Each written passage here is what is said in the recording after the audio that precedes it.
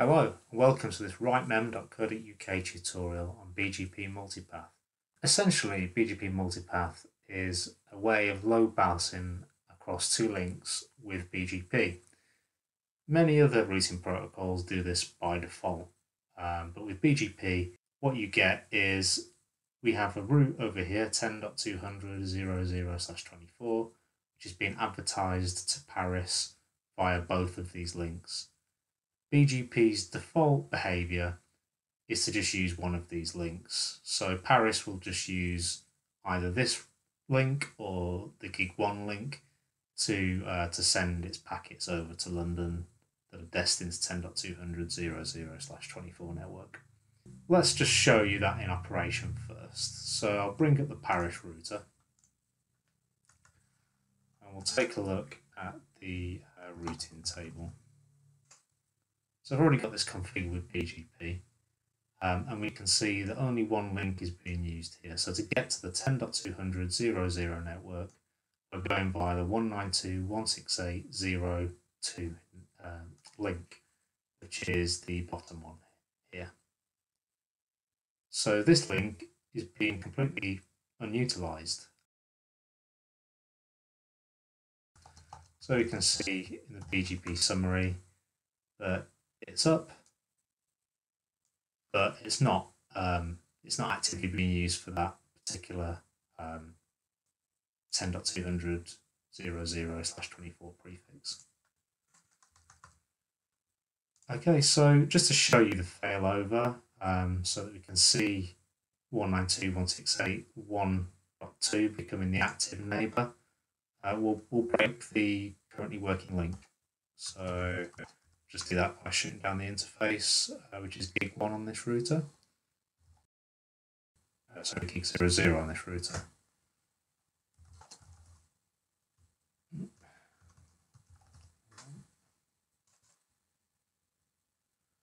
Okay, we can see that that's gone down. The neighbor's gone down here. And if we look at the routing table now,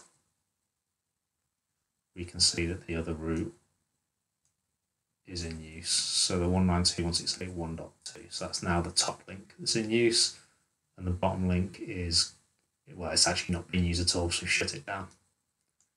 Cool, let's bring that interface back up again and put it back to how it was.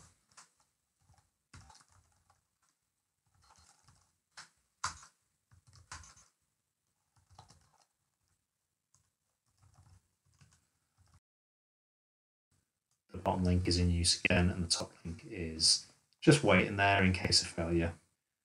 Let's get into the configuration of multipath. It's really simple. You just go under your current BGP configuration,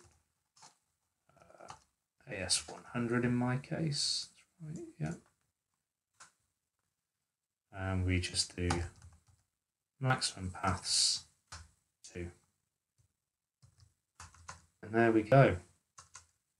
Everything should work fine from this point forward, and both links should be in use. Let's take a look.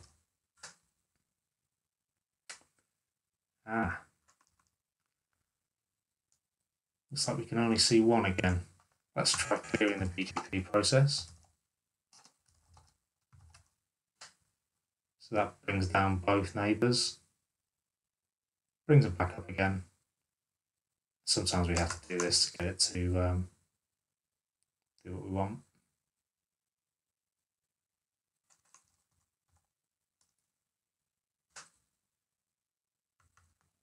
To wait a few moments for that to repopulate the routing table. And there we go.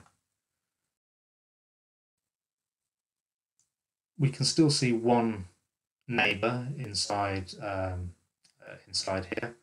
So I'll let you in on a little bit of a secret. I deliberately put a route map on the top link so that those links are not equal cost. And the reason I did that is to show that unequal cost links will not be considered for load balancing. So that's the reason why we've got just this particular neighbor here, 192.168.0.2. As we know, the bottom link there. That is the only one that's being considered for BGP right now. The top one can't be multipathed because it's not equal cost. So we can see where I've configured that in the BGP rib. So the local preference that I've set on the next hop, 192.168.1.2.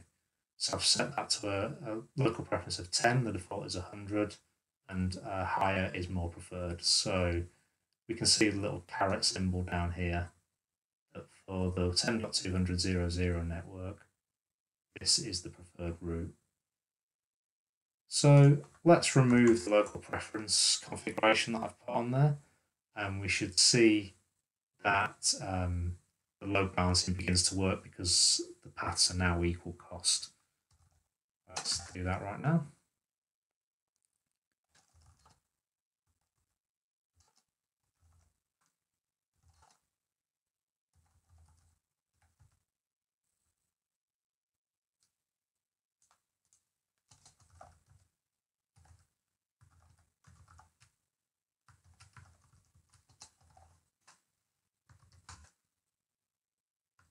Okay, and we'll clear the BGP process again. It's not the kind of thing you do in a production environment, but obviously this is just the GNS3 lab, so I'm quite happy to bring down the BGP neighbors.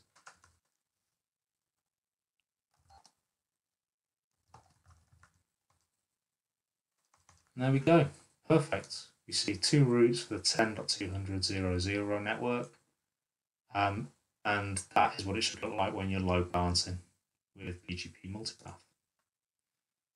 We can take a look at a few different locations, so that's obviously in the routing table. Have a look in the BGP rib and see what that looks like. You can see for the 10.200 network here, we've got the first next hop and the second next hop. You see a little M there, which is denotes that that's a multipath neighbor as well, so that they're both being used for this particular next hop, for that particular network, sorry.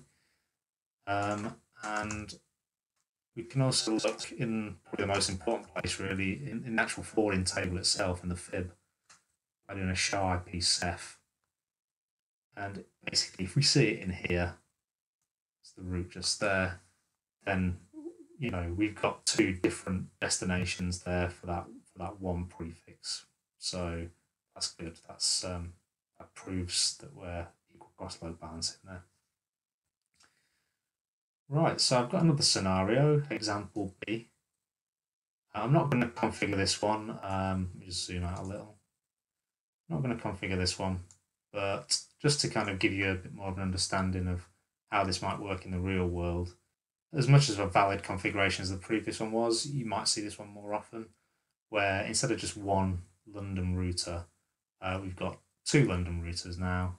Maybe London's a large office and it requires redundancy, essentially. So if one router fails, there's another one there to back it up.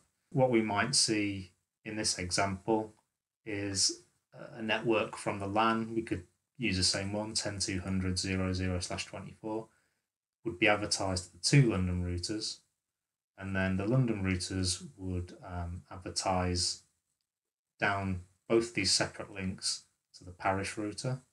And then if we had multipath enabled on the parish router, it will work exactly the same as the previous example. Even though they're two different routers, it makes no odds to BGP multipath.